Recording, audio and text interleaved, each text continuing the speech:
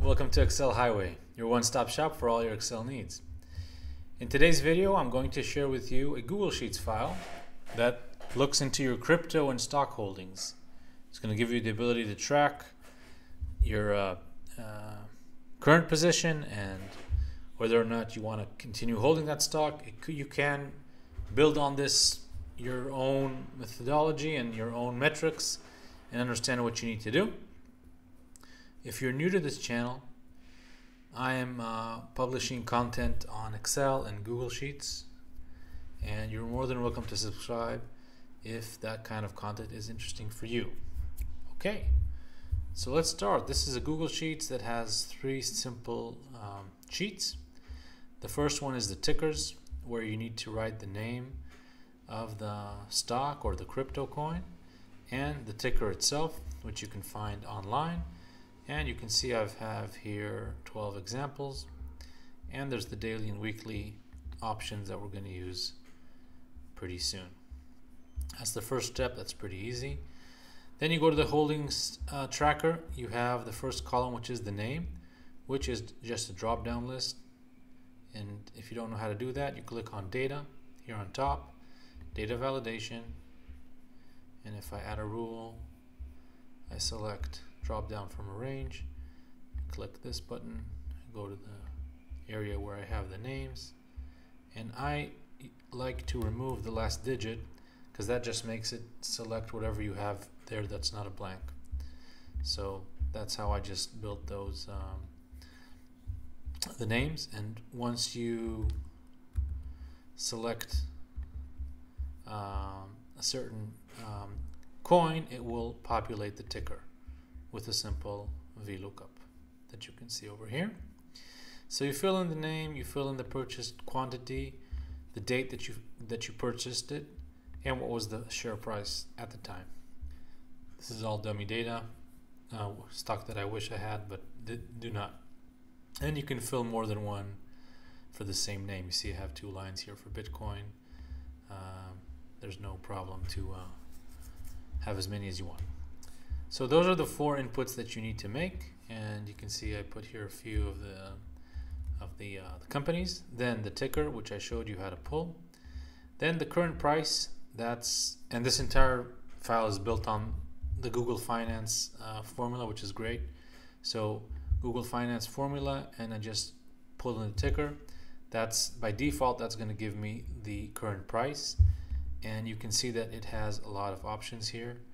And some of them we're going to use, but you can get a lot of attributes. You could get like the price, the highest price, closing, beginning, a lot of things. And you can look it up because there are a lot of options that you can use at your fingertips. So then the current value, that's just the quantity, basically. What the value is today.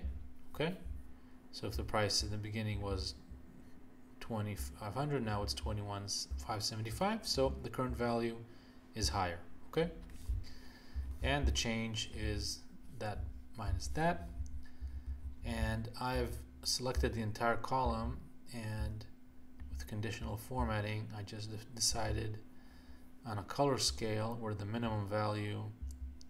Okay, you can select color scale and put the minimum value as red, maximum value as green. That's just going to give me this nice layout where I'm losing money, where I'm expected to gain money and maybe sell the stock. Now, the highest price from purchase date. So here I'm using Google Finance, and now I'm also including the text, the attribute price, but I'm also giving the start date and the end date. Okay, so on its own, what this, and I'll show you what this does on its own. If we take out this one and we take out this one, so you can see what it looks like. So just the Google Finance price for between two dates, that's going to give me this array. with the date that you see as a money, but it's actually the date. So you have the date and the closing value. And what I did, you can see I added an index. So the index will return just the second column. So I have the closing date, and I'm going to use the max on that. So I'm basically getting the max value of that column, which gives me that 141. I'm doing the same thing for the minimum. So I'm getting the highest price between the purchase date and today and the lowest price. And I'm referencing here this cell with the formula instead of putting it inside the formula, because it's going to work a bit quicker if you reference it. So that's how you can use this to calculate max, minimum, average. You can play with that array because it's dynamic. Here you go. This is where I am using it to calculate the average. All right. And here I gave an option to switch between a daily and a weekly. Okay. Using the one of the Google Finance, which is the interval, and I'm referencing, this is where the drop down list is needed because you need the exact text. So you can look at a daily average or a weekly average from the purchase date to today. This is supposed to give you some sort of indication on the current price and whether or not it's a good time to sell, or you can use this to build your own model. You can also have a last 6 weeks average price, and you can play with this number over here, and that's going to affect. And again, this is using the same method. Okay. So this is going to show you the last 6 weeks, but last whatever, and the text also didn't show you. I'm using text plus referencing a cell just to have it dynamic. Same for here. This is nice. This is the 12-week sparkline that I built, so you can see a chart of the last 12 weeks of the stock or coin price. And sparkline needs the actual data, so that's why I had to build this table. So I have here, basically I'm taking 12 months prior to today and just adding a week every time.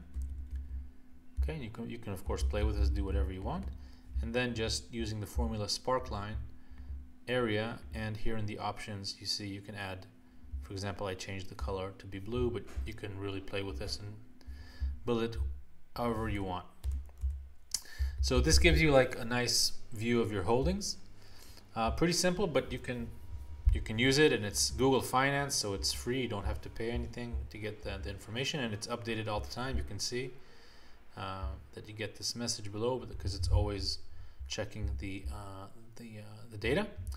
The last thing that I put here, and which I think is also nice, is a trend chart, where you can just select one of the stocks or coins that you want. You can input the start date, like 2019, and you can also look in a weekly or daily interval to see the price change, and you get this chart dynamically. Very easy to do, very nice. You can switch to Tesla and look at Tesla, and you can see the trend. It's very easily built. Over here is the data, and if you paid attention before, it's again using the Google Finance, looking for the price for this ticker between whatever the start date and today, and weekly interval, and just going to give me these two arrays with the date and the closing price. And then I just have the chart. I build a simple chart on it, which and you see I'm taking a huge range, so no matter how many lines I have, it's gonna be visible.